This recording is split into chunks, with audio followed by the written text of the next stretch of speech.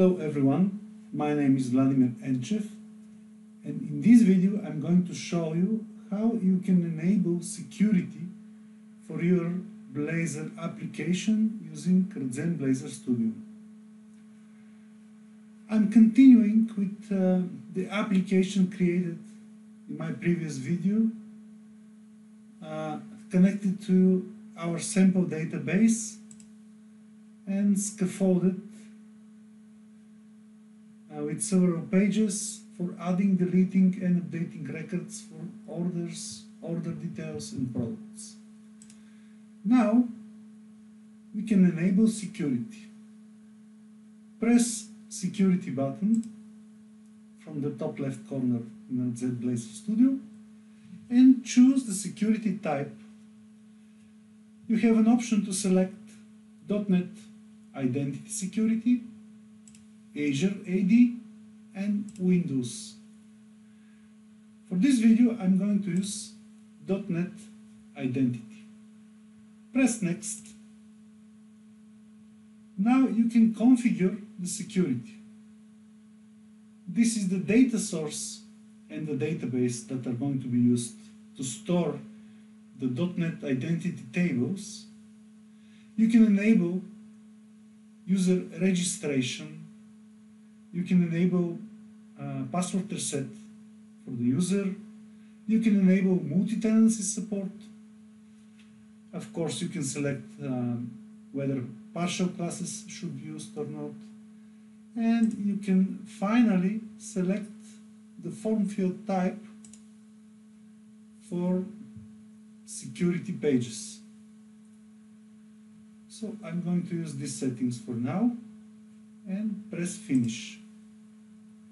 Now Radzen Blazor Studio will create for you several pages related to security, including a login page,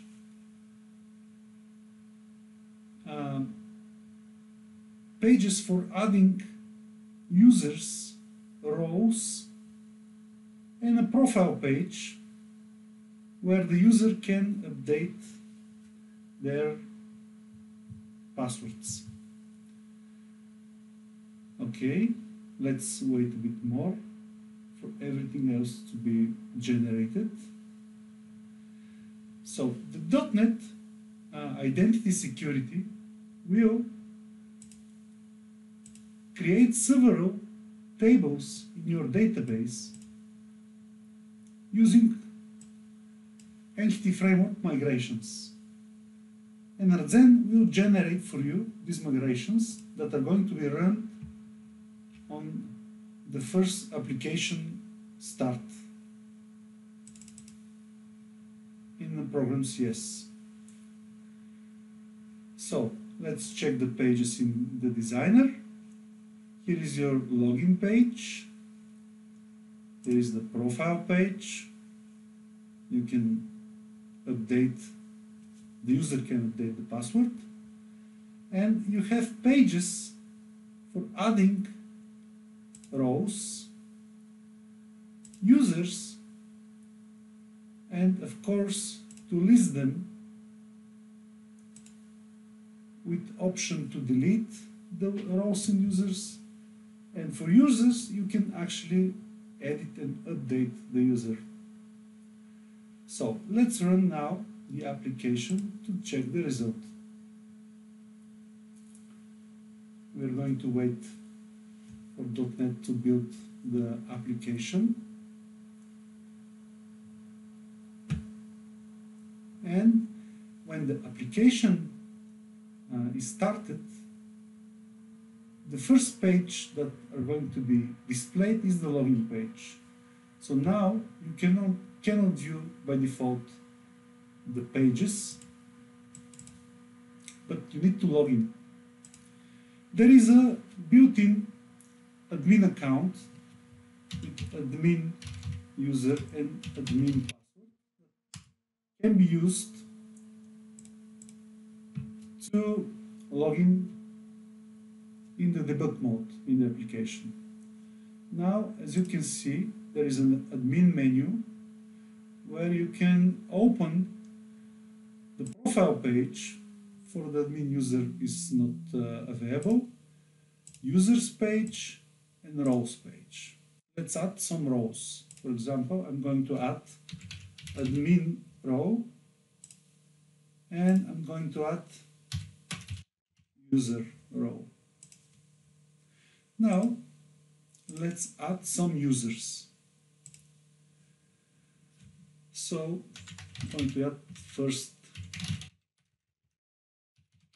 some admin, and I'm going to select that this user is part of admin row. So add some password,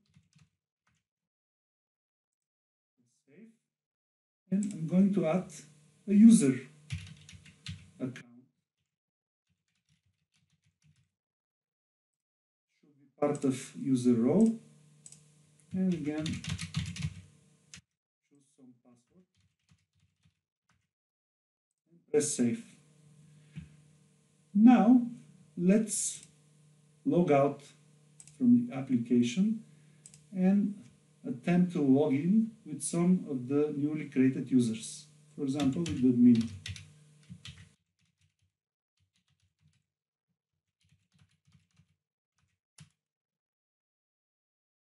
As you can see, now we are logged in the application using the admin user. Let's try to log with the normal user.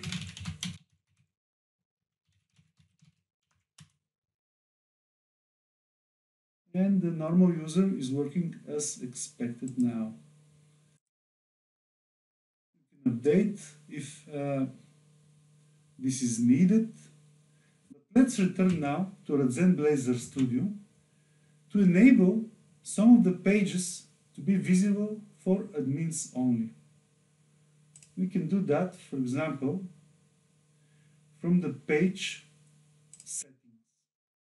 Let's say that this page should be available only for admin rows.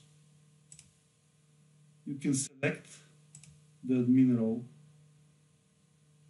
from the drop-down, and let's run the application again to verify that the normal user cannot access the orders page.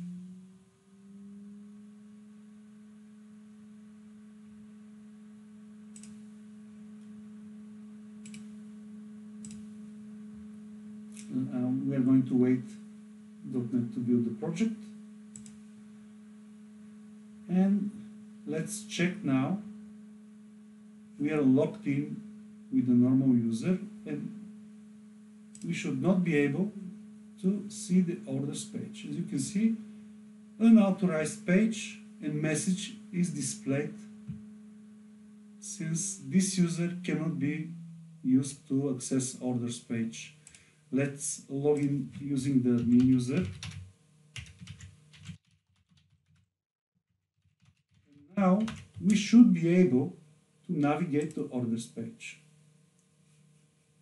And here we go. That's all for now. Thanks for watching.